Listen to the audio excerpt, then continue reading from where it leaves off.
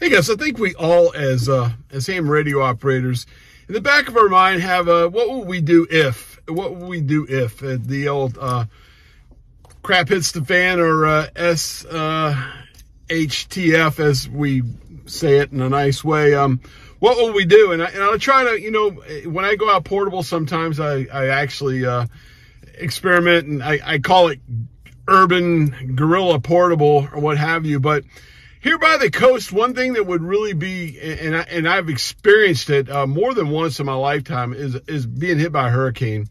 And I've seen some bad ones. So what would I do? Well, after the hurricane's over is really the bad part. I mean, the storm's bad with the flooding and the wind or whatever. But sometimes I've gone 17 or 18 days without electricity after a Cat 3 storm. So I can only imagine if a worse one. So I wonder, what would I do? Well, the storm's gone, things are subsided, but comms are down, or I needed to do some emergency comms. I'd come down by the water. I know, me personally, I could make some really good contacts. Another option I would do, I would park my car in a garage. I've done that, and go there and then go up to the top of the garage. But I always wondered, what would 5 watts work? QRP voice SSB.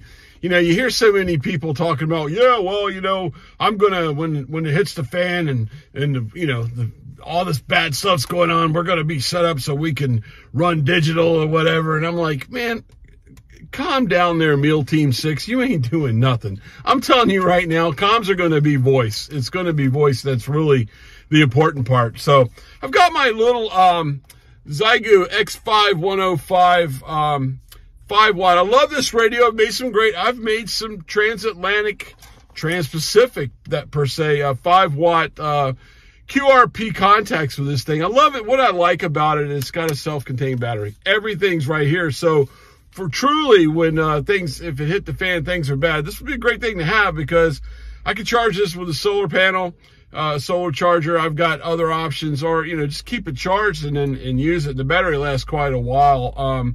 It's B and C, and I just put a little, a 239 adapter on it, but it's really my own true radio that I have, that I like, with a built-in battery. I've always wished that there was a 20 watt, like Manpack type radio. I wish Zygu made one, but they don't.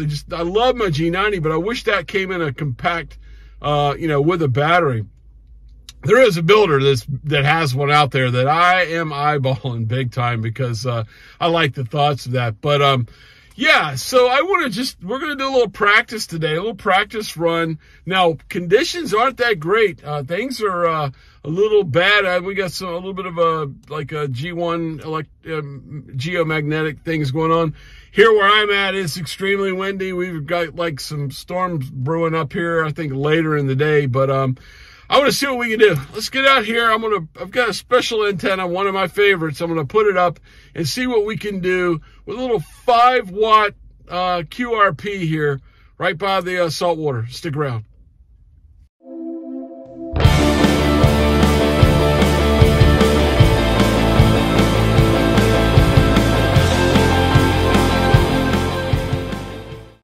So the main thing with low power is getting and taking advantage of and finding every advantage you can in a bad situation. For me, living near salt water, that's an advantage.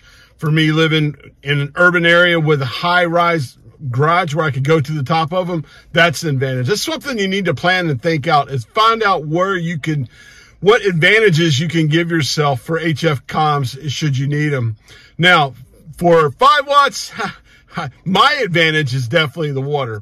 Also, I think probably one of the best antennas I could possibly use would be the Ribicoff antenna. So what I'm doing today is I'm building a 25-foot vertical, or 7.6 meter vertical, with the 4-to-1 unun, and I'll take one about a little over 5 meter long, about 17 foot long counterpoise, and I'm going to put it on a floating pool noodle and let it kiss the water there and get it there to me, and then run the coax back into the Jeep here. And let's just say, even today, it's not the best of weather, but I want to be protected and inside my vehicle. I don't know if this would be summer, winter, or whatever. If it's a hurricane, it's probably going to be hot in summer. But yeah, that's trying to give myself an advantage. That now, what I'm going to be using is my X5105, but I'm not real crazy about the sound on this thing, so I'm going to hook up. I've got a little cheap amplified speaker that plugs in. I'll put that with it, and we'll see. Hey, big shout out to my friend John N0VTY. He supplied me with this beautiful yellow wire, and he's a good friend of the channel and really supports the channel. So thank you, John. We built this out of 20 gauge, 20 AWG wire, as you see there. So here we go. Let's get this thing fired up and see if we can make any contacts at all. 5 watts. I'm desperate. Conditions aren't good, and I need to make a contact. Let's see if I can do it. Roger, Kilo 4, Oscar, Golf, Oscar. Thank you. Good afternoon, Walter. A little week, about a 4 and 2, but I heard you. Just wanted to say hello to you. Welcome aboard to the Whiskey 2 Autism train, and thanks for joining me. Over to you. Whiskey 2 Alpha. My name is Peter. Pop Echo Tango Echo Romeo. Go ahead, Walter. Hey, thank you so much, Peter, and thanks for what you're doing. It means a lot to me as well. I'm just 5 watts QRP here in the Norfolk, Virginia harbor, and I've been listening to you guys. Great QSOs there, and it's been wonderful listening in on you. Got you from the harbor. You're sounding okay. I appreciate you logging in, and thank you very much for your comments, Walter. I really appreciate that, and hopefully, as I said, the door is wide open for people to be more aware of the challenge of people on the spectrum with autism. Thanks, Walter. 5 watts is doing a good job. You came up to a 5 and 4. 73s, Walter. Have a wonderful day. Hey, thank you so much. Real quick before you go, what is your QTH, if you don't mind? I don't mind. Northport, Long Island, New York, about 50 miles east of New York City, in a town called Northport. Go ahead. CQ Poda, Kilo Echo 8, Zulu Whiskey Hotel, calling CQ Poda in Michigan. Stand by. Kilo 4 Oscar Golf Oscar, QRP. Oscar Golf Oscar, QRP, come back. Yes, Kilo 4 Oscar Golf Oscar. I'm 5 watts QRP in the harbor of Norfolk, Virginia. Sure, we got you to 5-3 for QRP. I would imagine that's a challenge. I've got you as Kilo 4 Oscar Golf Oscar, Kilo Echo 8 Zulu Whiskey Hotel, US 3384, US 3384, and start to rain. Well, I'll take that. I mean, totally just horrendous conditions. Can't believe I made a couple contacts, but it proved to me that I could be done with 5 watts if I take advantage of every possible situation I can. What really surprised me, I went everywhere. I called CQ I hunted and then called CQ on a few bands, including the 6 meter band. I went all the way to 6 with this radio. It's got 6 meter. Just no success.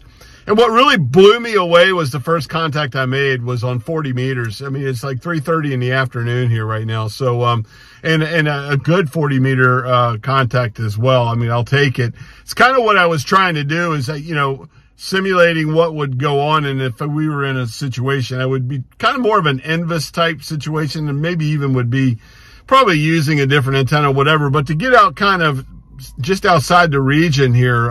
So to get to New York, and then came back to 20 and Michigan. That was pretty cool. So all in all, fun experiment for me. It's not exactly what I like to do. I like to work DX when I get out, but just thought, band conditions, I saw that I looked and saw the prediction for the afternoon was not going to be good.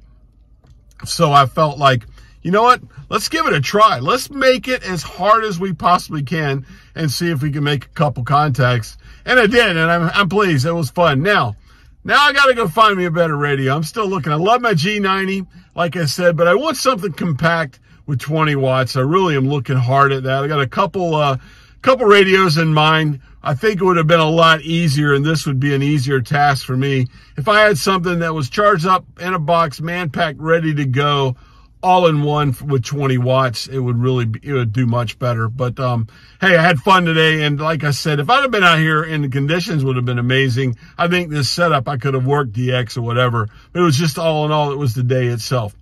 If you like getting out, operating portable, building antennas, playing with radios, and if just everything HF ham radio, and then please like and subscribe. Until next time, I'm Walt K4 OGO 73, my friends.